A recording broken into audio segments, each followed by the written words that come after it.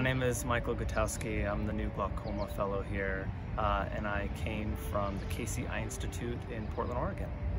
So in terms of what drew me here to the fellowship at University of Wisconsin, first and foremost, it comes down to excellent training. Speaking with the faculty and the previous fellows, it's clear that the learning environment here is incredibly supportive.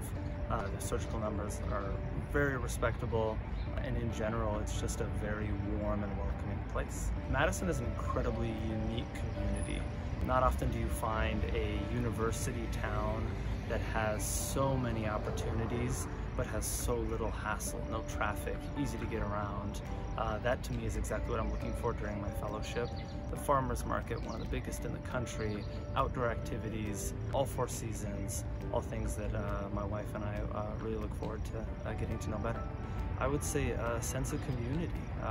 Everyone here has been so kind and so supportive from the get-go, and you know, when you're training so intensely, the people you're working with really become family, and so I'm really looking forward to just getting to know everybody really well and be part of this team and take care of people the best we can.